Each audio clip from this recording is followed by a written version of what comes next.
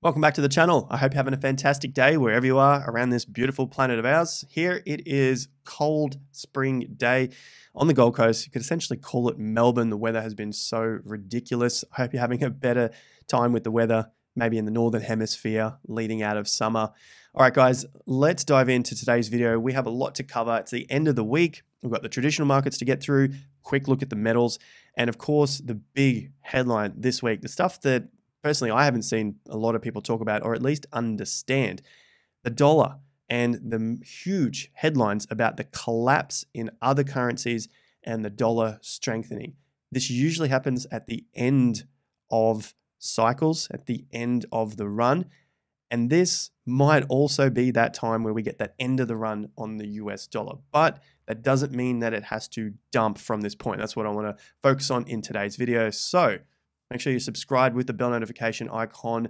This is where we piece together all of the macro content and put it together in a nice, easy, digestible video for you guys. Well, at least I hope that is. So make sure you like the video as well if you find it easily digestible along with your morning breakfast or evening meal.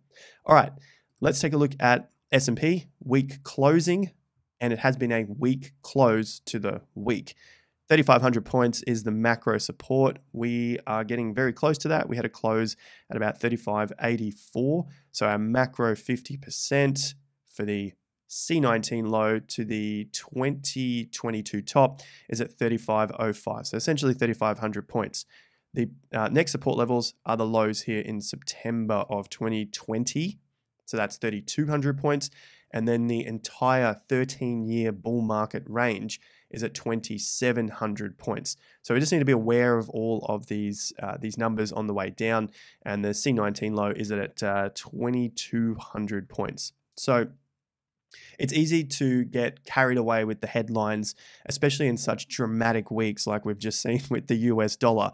And so it's nice to put this into perspective with the major support levels. So huge headlines, world is collapsing, there's an inevitable crash that will take away all of our wealth, etc. Throw in any headline, you name it, put it down below in the comments. But when you go back to the chart, we haven't even touched the macro support, at least just for this range here out of the C19 low. That's where we stand. 3,500 points, good level. 3,200 is right there as well. So let's see what happens for next week. I have been looking at a low coming in and at least being in the low area for now across the stock market and potentially cryptocurrencies as well. This view has not changed. Nothing has shown up in the charts to change that view. And leading forward into the Q4, the last quarter of 2022, we might be getting that low that we have been anticipating since the beginning of the year, something that we looked at, especially with that June coming in. I don't expect it to be too much lower on the stock markets. Maybe on Bitcoin, we go between that 11, 12, 13K up to 16K. Yes, in a percentage, it's a lot, but remember, it's cryptocurrency. There's a huge upside. You have to expect significant moves to the downside as well. We'll get to Bitcoin in a second, but essentially just from the week close here, the end of week close, it is a week close, but we're still above the significant 50% support level here at 3,500 points.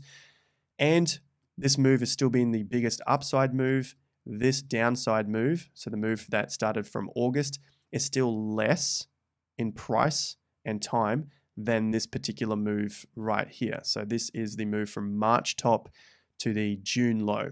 If this was to go further than this move, then that might change my mind about things. But we're not there yet. We still got a fair bit of time up our sleeves and major support levels as well. So everything's still working into alignment with the view of a low coming in late 2022. The same sort of deal for the Nasdaq. A weak close at the end of the week. It's below the 50% level, but that's happened before in June. Tech is weaker than the rest of the stock market. That just happens in the second half of the real estate cycle, something that we also look at here and with the members. And I've also got a interview coming up with Phil Anderson as well. If you haven't seen him, go back on my channel and watch those interviews. This is going to be critical for anyone looking to get into long-term investing starting this year in 2022. Absolutely critical. And won't keep you blindsided with the rest of the crash doomsdayers who are just unsure and waiting to see what happens. You need to be getting in near the lows, and timing is everything, not time in the market. I think time in the market is very, very possible, and we've shown that here on the channel as well. All right, so for the Nasdaq, possible retest, almost inevitable now. So I got it on here. In retrospect, it was inevitable. 10,600 points coming up. That's our 38% from the top to the bottom. And also these lows here. These are the September 2020 lows. This is when the world thought we were about to implode again. So it's important to come back to test that market sentiment level, and we will probably get there. My danger level is below 8,900, but again, this is the tech sector, and I suspect it'll be weaker than the stock market because it's full of the tech stuff that went on a massive, massive boom for the last decade or so. So right now, support, still nothing has really shown anything different here. We've got the 10,600 level, waiting to see how we test that over the coming weeks. The big headline this week was the US dollar. So the Dixie, someone hated me calling it that, but everyone calls it the Dixie. Go figure. The DXY. All right, so the US dollar here, extreme fear called the top or a top. I know I'm going to get a little bit of hate in the comments. It's too early to call this a top yet. I agree, because the trend is still up. Plenty of time still to the upside could happen, because the next major resistance level is about 117, which was the previous levels back in 2000 and 2001 and 2002, and also a major 50% level as well. But just going back to the short-term end of week close here for the Dixie, we have a lower close, and if you want to throw it onto some candles, you can see a solid reversal candle forming here. This is my key reversal. On this one, this is a shooting star candlestick, open, close, low. What makes a shooting star more bearish? It's obviously the lower close. And it's not an exact shooting star, but the shooting star does meet some of the criteria, and it is showing at least a short-term pullback, especially on the 4-hour chart as we've started to turn down. So the swing is turning down here. You can see the lower tops and the lower lows forming. Slight support coming in on the previous top, 22nd of September. But overall, this bar right here through this period as the market ran up into the top of 114. That was where the news got extremely bearish on all other currencies and bullish on the dollar. Remember all of those headlines just from a week or so ago, and then it continued into this week as well as we started to climb and just poke our heads above the previous high. If you guys have been following any sort of market for at least 12 months, you can really start to see how the extreme news headlines, and yes, there's been headlines all the way up, but when it gets to that real extreme point, it is almost on the exact top or very, very near it. So if you were actually trading it, you wouldn't care if you got out here or here. It's so close to the top anyway, but that extreme news headline basically came in at the peak, and the same deal goes for the Great British Pound. This is the weekly close here. This is like a lesson that we can learn for crypto, going through those news headlines and how much the news and social media, guys who are basically tailored towards accommodating the mindset of retail investors. And yes, a lot of that is out there because that is what gets the clicks. We try to avoid that, or at least if we do get the clicks, show what is actually going on based on the data in the charts. Again, the reversal on the Great British Pound here, that was where all the extreme news was coming in. There are a lot of problems that we've seen from the news in Great Britain, especially with their retirement funds. They needed to pay out a whole lot of money in the last week or two, and they're sort of working on those programs as well. So there's a lot of fundamentals that are going on here, but we just got a reversal at that exact time when the news was the most bearish that we have seen in a very long time. It happens so often, it is uncanny. So make sure you keep that in part of your trading and investing portfolios and just learn more about it. It almost always happens at those exact extreme times. And even if we get another low come in, it has put in a reversal for now. This is a clear reversal pattern. The market pushed down, broke some lows, and then the close of the week was very high. It was higher than the previous week. and it had a very, very big move on a week, which should have been very weak. So just looking at the measure from the low to the top, that's an 8% move on a currency from that low to the top, and to the close was 7.7 from the low.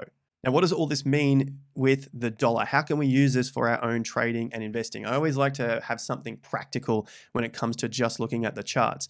Well, this could be the top, or at least around the top. And note that the top could go on for many, many months, but it's not going to make that much difference in terms of the price, just based on the data on the charts here. Sure, it could boost up to 117 or even these tops here at 120, but going from 112 or at least the top of 114, it's not that much more in terms of a percentage move. But the news headlines will probably still be extreme. That's just what we expect from headlines and titles on YouTube, potentially like this video here. So in terms of the top, the last two times going back 22 years, 15 bars, this is on a monthly chart. So this is essentially 15 months, call it a year, year and a half, from one top to the next top before the market crashed. That's a very significant crash. Then I'm looking at this top here. This market was a very, very quick run up, similar to what we're currently seeing now. That again, the trend hasn't turned down, so it's not a confirmed downtrend. However, we can see that in the past, after a lot of quick move up, a big move here, and the market lasted for 22 months, almost 2 years, top to top before it crashed. All right, so this is basically what I'm expecting over this year, 2022, potentially into 2024. Maybe the dollar stays up at these levels before we start to see a move down. Maybe it happens sooner, but what we've seen over the last 22 years after a significant run up is that it tends to hang around at these tops before making its correction or crash all the way down. And that is what is meant by the warning here, the time frames. This is due to expire. The headlines are coming out. The market is getting extremely fearful on some end, and the time eventually has to run out to the upside, for the bullishness on the USD, and then the bearishness for the rest of the currencies. Now for Bitcoin, end of week close, we had a slightly higher close, still have not taken out the targets to the upside. Remember, this is the futures contract, so it just opens on Monday, closes on Friday afternoon, does not trade on the weekend, but we do have our Bitcoin chart here that does trade on the weekend to have a look at. Keep in mind that the market tends to come back to those levels over the weekend. If we do make a move, it might come close to where the market closed. All right, so it could be some trading over this weekend, but just keep in mind when the Bitcoin futures market opens, which is essentially for the US guys on Sunday night and for us Monday morning, just have a look at where that price might be, because you might get a quick move to fill the gap back to where the market had closed. All right, so the targets here to the upside, 20,500. My level is 20,700. Essentially these lows back here. Anything beneath this is just a bit of movement for the market. Target 2, 21,700, which is the 50% level top to bottom. And then overall, the big one I want to see taken out is 23,200. All right, so that's the Wyckoff bullish flip. We got a little bit of an upside, so I guess over the weekend we might see a bit of a grind up, but we're still very heavily, we're still underneath the bear market downtrend, but we're getting very close. We're basically buying our time. And while the dollar was going on that run, Bitcoin has been chilling out. It has been chilling at these lower prices, but not making any significant moves down, unlike other commodities. So there is some sort of strength here, a bit of a divergence between Bitcoin and the other commodities. So this could then lead to a little bit of a break or potential good break above the bear market downtrend to at least get us into that short-term bullish move. And for Bitcoin on the Coinbase chart, just to give us a bit of a reading on the 4-hour chart, same sort of prices that we're looking at here, getting close to that bear market downtrend. We have hit that bear market downtrend. This will be our 5th time now, a few at the top, one further down here with that fake out on the 13th. And just over the last 12 hours, we had another hit directly on it, but the lows are getting higher on the short term.